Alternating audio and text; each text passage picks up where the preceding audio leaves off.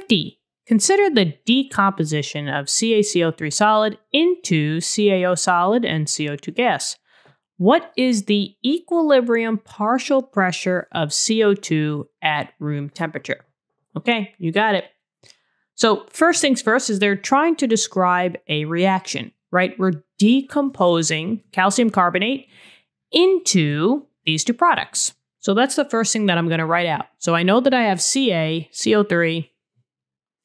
That's a solid, and this will decompose, aka break down, into the calcium oxide, CaO, that's a solid, plus the carbon dioxide. So as I'm writing this, I'm just going to make sure that it's balanced, and it looks pretty balanced to me. So we're good to go there. Now, the only thing that they told us was they just wanted to find out what the equilibrium partial pressure of CO2 is. So I'm just going to say that at the end of the day, we want to find out what the pressure of CO2 is. Now, anytime that they say partial pressure just means that you're finding a pressure for one substance in a mixture of substances, right?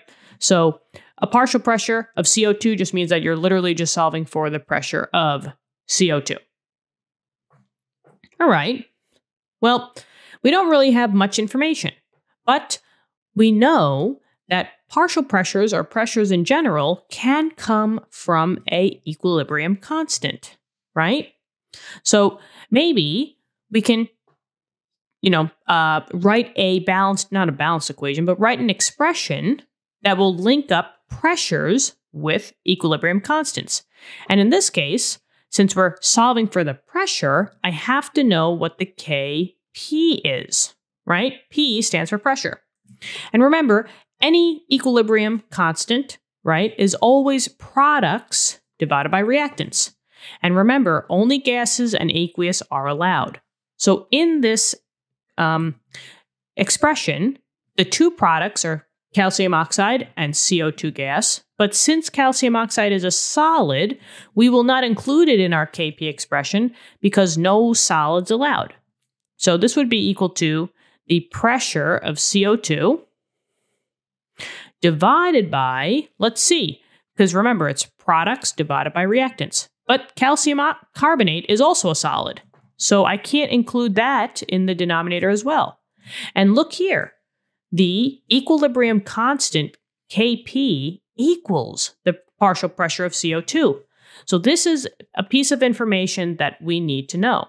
This is like the link to find out what the answer to the question is.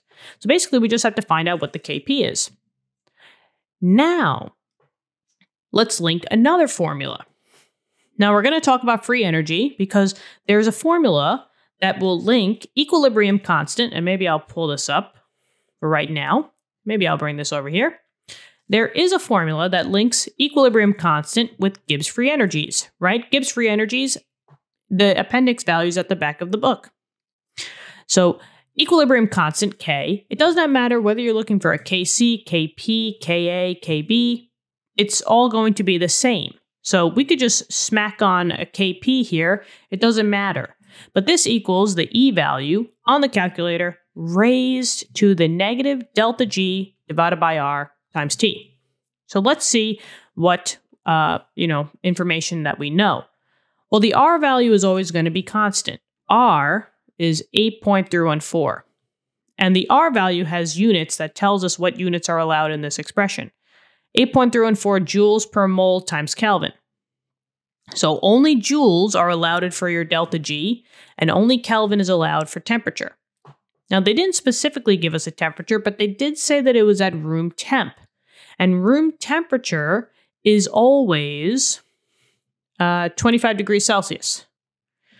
So, which when converted into Kelvin is 298.15 if you want to be specific, Kelvin. So that's the number that I'm going to use for my temperature. So the temperature is 298.15 Kelvin because Kelvin and Kelvin have to match. Celsius is not allowed in the formula. All right, so now we just have delta G to deal with. I need to find out what the overall delta G is for this whole entire reaction. Well, that's why I went in the back of the textbook to find out the individual delta G values. So let's just get this set up. So here's the delta G values.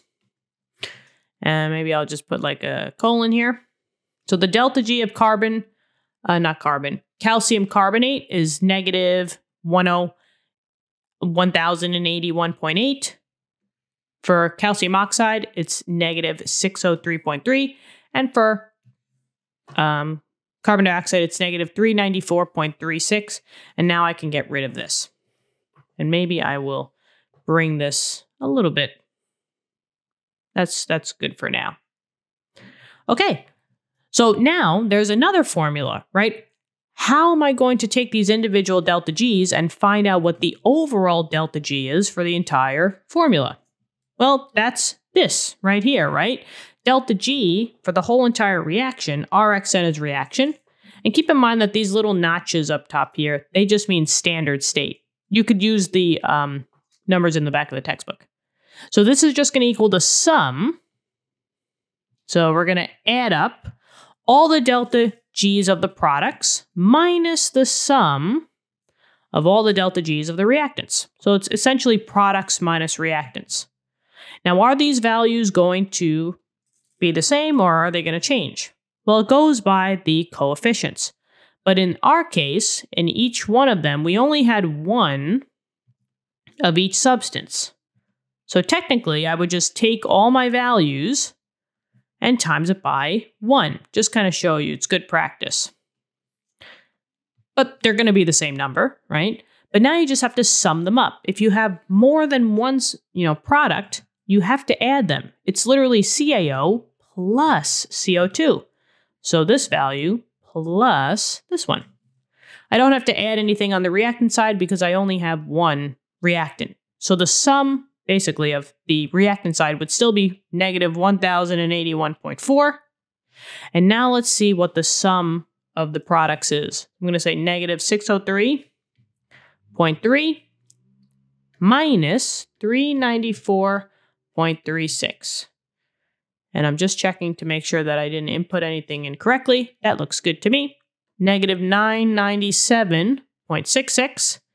And now we can do products minus reactants.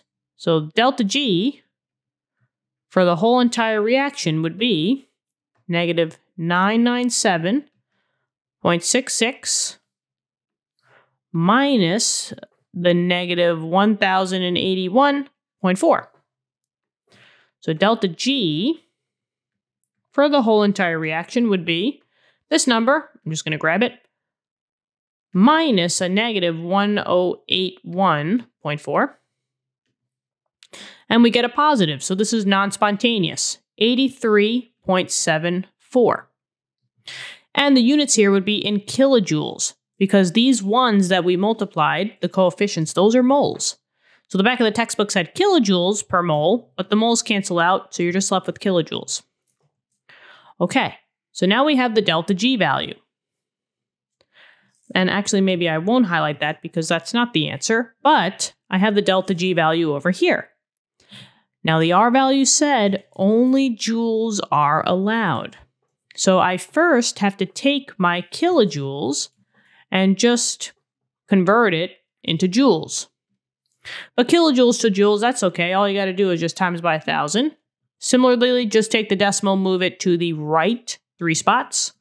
So this would be 8374 and then 10. So 83,740 joules. And that's what's going up here. So 83740. And now let's plug everything in. K equals E, all raised to the negative fraction. The negative is in the formula, so I have to keep that there. Let's just bring this down a little bit. So 83740, and then I'm just going to divide it by my two values. I have 8.314. And then I have room temperature, which is always 298.15. What I would do is I would just simplify this into one number. So I could just take the E raised to that value. So let's see. Now there's a negative. So I'm going to say negative 83740. divided by 8.314. And now since I'm not using parentheses in my calculator, but I want to put that 298 in the denominator, I'm going to press divide. If you put times, the calculator will think that it's in the numerator. And then press enter. And now we get a bunch of numbers. So this is K equals E raised to the negative 33.7822 with more numbers. I'm not going to round it because it's not the final answer. So when I say second ln, which is the E button, and I grab those numbers, there you go. So we'll say maybe, we'll say maybe 2 sig figs. Actually, 3 sig figs. Doesn't really matter, right? So let's see, 2.13 times 10 to the negative 15th. And now, remember, this could be any K value. We specifically wanted it to be Kp, so let's just make it Kp, right? But remember, the equilibrium constant in this case equals the partial pressure of the CO2. For the Kp value, there are no units. However, since they're equal to each other, the partial pressure of the CO2 is 2.13 times 10 to the negative 15th. And now since we're talking about pressure, I have to use a unit. And just know that the units that are allowed in a K expression for pressure is ATM. So this has to be an ATM. And that is your final answer. And there you go. That's it. Thank you so much for viewing the video.